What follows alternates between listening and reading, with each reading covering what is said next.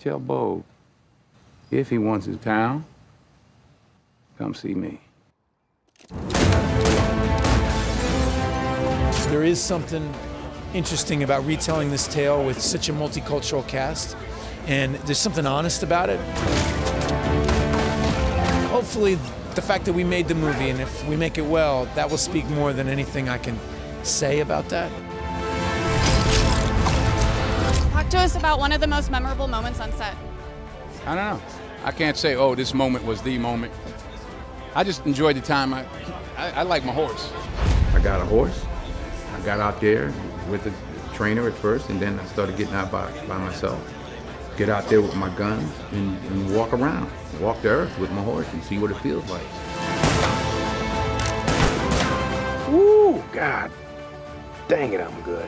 What is it that is so attractive about working on a movie like this? We were in Rose Creek. This is 30 buildings that were built for this movie. We're sitting inside the saloon. We're sitting inside of the Undertaker's office. There's horses everywhere. There's extras walking around in period garb. I mean, the fun didn't come from practical jokes. It came from just being present in this incredible environment that was created so that we could create an authentic Western. Go see Mag 7. We're so excited. How'd we do? I think we killed them all.